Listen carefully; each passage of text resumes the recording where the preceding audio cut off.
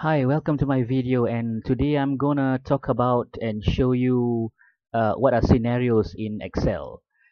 Now, you can use scenarios if you have several sets of the same type of data and you just want to use one layout for those sets of data. You don't want to use a few worksheets. Now, it's important to note that scenario is not for any specific purpose. You can use scenario as creatively as you like. Let's just jump into it. Now, for example, over here, I have a hypothetical example of, let's say I have two products, two types of tables, a large table and a small table. And I want to display and keep that set of data using this layout in this particular worksheet only. So what I can do is I can first set up the layout like this. And this is the formula that gives me the total area of the table, right?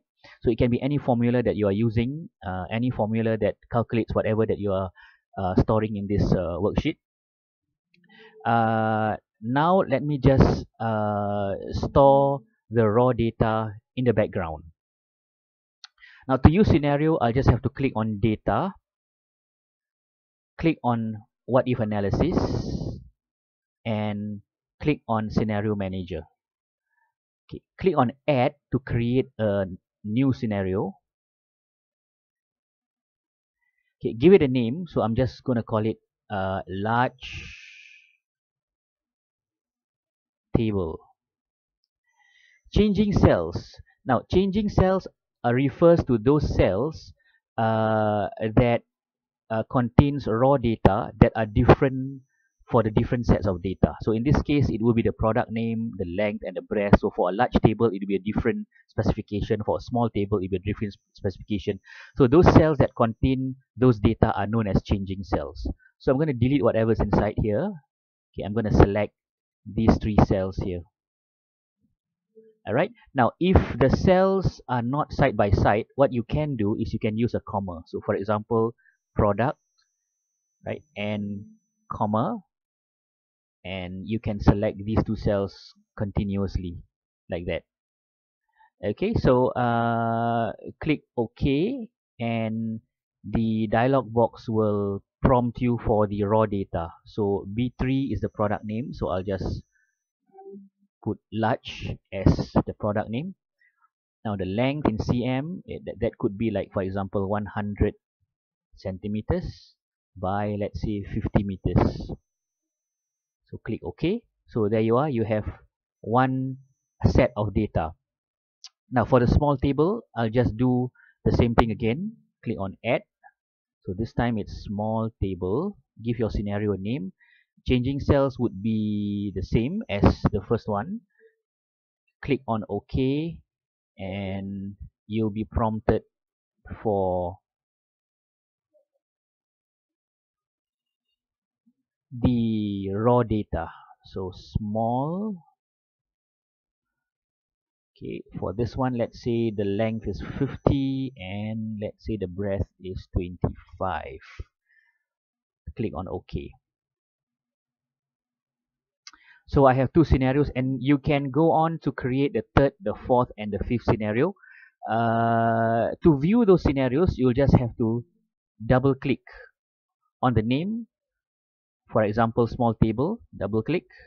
Okay, and there you go. And that's the total area, right? Large table, double click.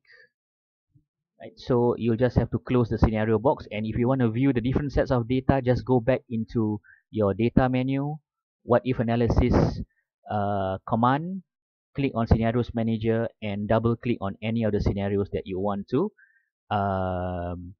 view. So that's it. That's what you can use scenarios for. Now, just to drive home the point, I have some notes here which I want to show you.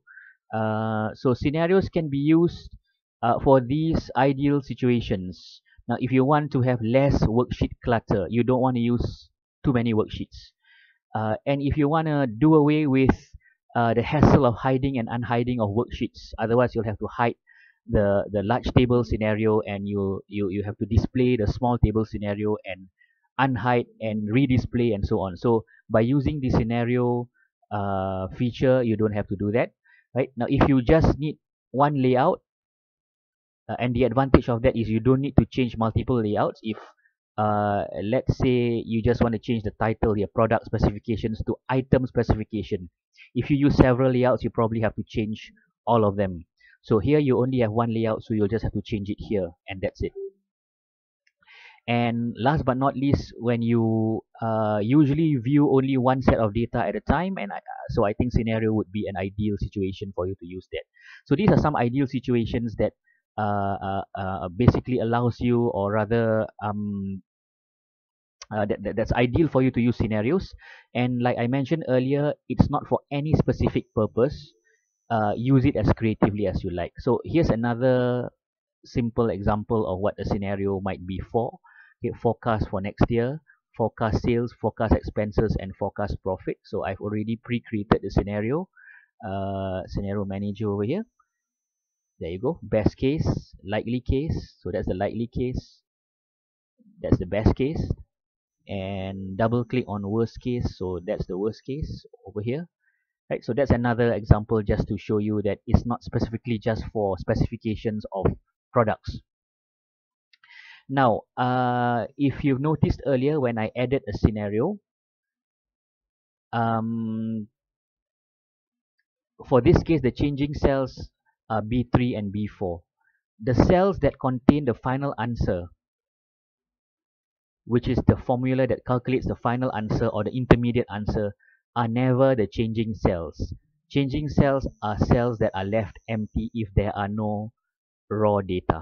So the cells that contains formulas that calculates on those raw data are not changing cells. So don't include them into the scenario changing cells when you are creating the scenario, right? Changing cells here. Do not include the cells with formulas as your changing cells. Only those cells with the raw data. So that's my final note. Do like and comment on this video, subscribe to this channel, and hit the notification icon.